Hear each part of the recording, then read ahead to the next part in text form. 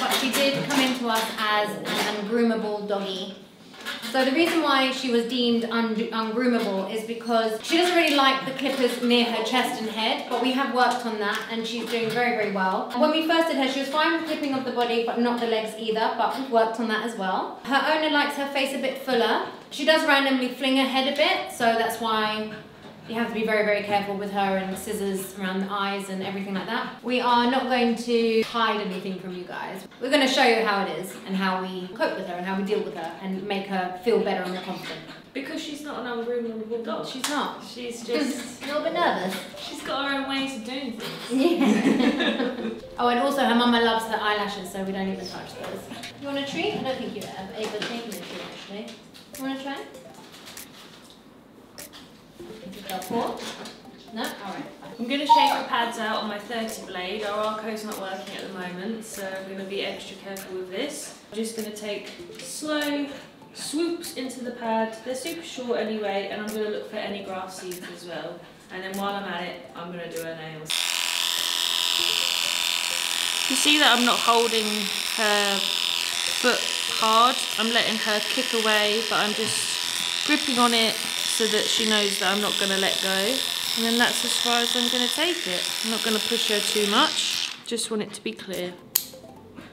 Oh, done, what?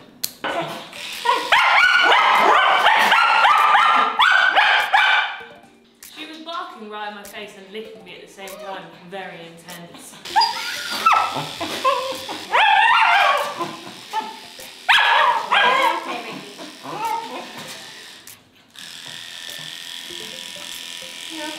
You've got no knots in there, just going to get the hairs out. Very good, more now.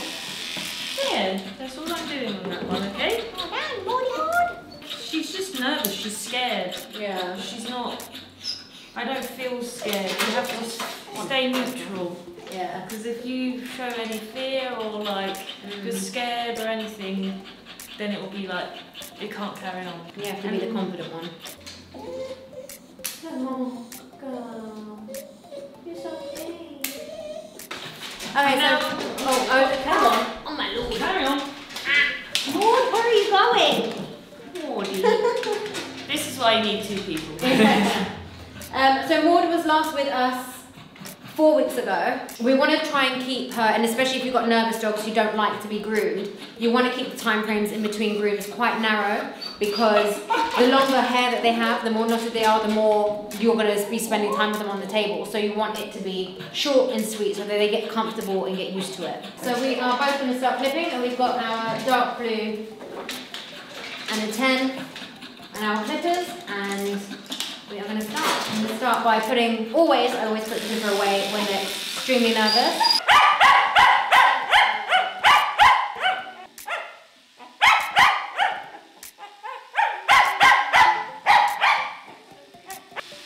There we are, well done, good girl.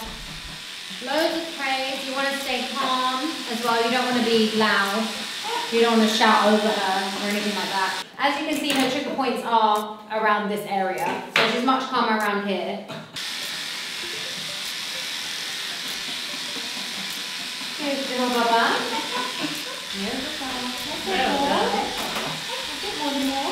If you've just started out grooming, you may come across dogs like these. Don't be put off by them. I do recommend doing like a dog handling course. Take your time. I mean, I've been grooming for over 10 years. If you choose to work with them, sometimes you don't like this. She's been passed from groomer to groomer, and now she's with us, and we are willing to work with her and make her understand and help her to see that grooming doesn't have to be a stressful thing. It will take time, but yeah, we're happy to do it. Consistency. What are you doing? Oh yeah, a good tip, don't keep anything on the table when you've got a dog that's nervous, because they will go flying. Good girl, Maud. You're a good little girl. Good girl, Maud. Look at you being a star. Well done. That's as perfect as I'm gonna get it. I don't want to stress her out. We're having trouble with her front legs. She doesn't want to stick with them. Let's see. Give her a second to calm down. We'll try again. If not, we'll scissor.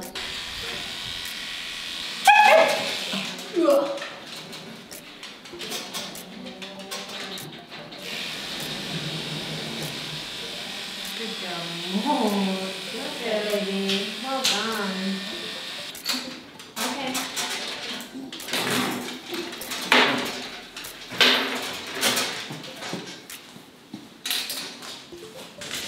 Giving her a little moment to shake it off, breathe it off, and then we'll get it back on the table. Alright, so I'm just moving around the foot. Nice little round foot we are trying to achieve. So my baby.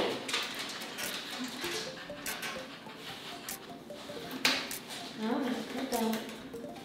Whenever you have a dog that does this tap dancing, you can always just lift up the opposite leg, it will fall other 3 legs down. Scissors always facing away from the doggy. Again, we want as nice a groom as possible in a quick time because of her anxiety. That's it. It's not like perfection. Perfection, if there's hair sticking out and you can't get it, so be it. It's more about getting the job done and her being safe and as happy as she can be. The Egyptians used to believe. Advice for new groomers like myself: if a dog like Maud was to come in to your salon, your mobile grooming, your home, whatever, don't be put off by saying no in terms of not being able to handle her on your own. Experience speaks louder than words within this industry. The only way that I've been able to actually do it is having Jade with the experience show me how you can be calm and how to deal with the dog, with the client, with the whole process, but also don't make it so that is a reflection on you or how good you are at this job. It's hard and it can beat you down, like if most dogs or some of the dogs that you've got just are ungroomable. But it doesn't mean that over time you'll learn and you'll progress, and if that dog comes back and you're ready for it, you can try, you know, but don't be put off by saying no at all, because you can put the dog at risk, yourself at risk, and you don't want to deal with that. You work with, you know, sharp instruments. Oh no, the results are in the feed! No, I'm not looking at it. I can't. I'm truly 100% I failed. Okay. 6 weeks ago, I did my theory exam for my level 3, and the WhatsApp is saying that everyone is passing. I'm now going to look at my email to see whether or not I passed. If I failed, then she's fired. Yeah, I'm fired. I passed! Yes! Of course you did. Oh, yay! I'd convinced myself for ages. I was, bloody Cushing's, like heat stroke, like fleas, ticks. I was just like, it's all wrong, it's all wrong. My belly. I'm now level 2 and 3 qualified. Sissy Guild.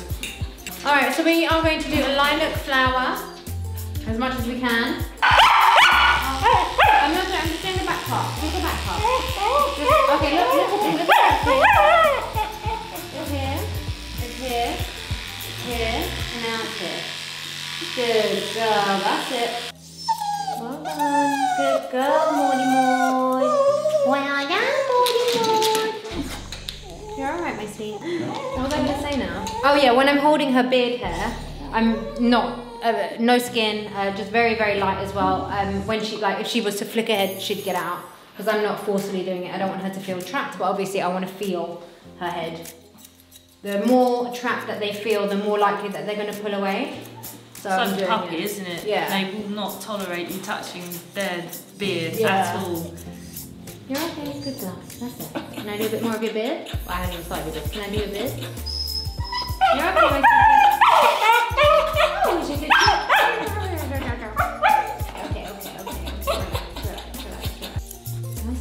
well done. Can I see? Alright, so it's a little... It is what it is, it is what it is.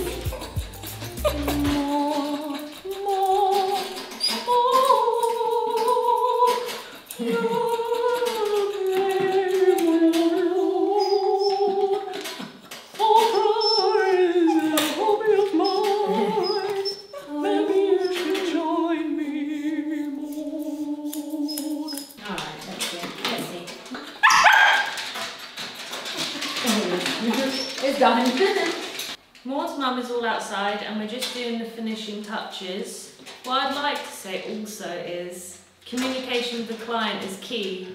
The client is not expecting us to do like a pretty amazing groom on Maud. It's more, like we said before, the reality versus expectations. Yeah. The expectations have been discussed, they have been met.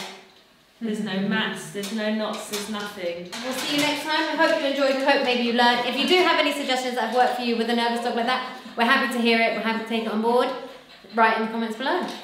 See you next time. Bye.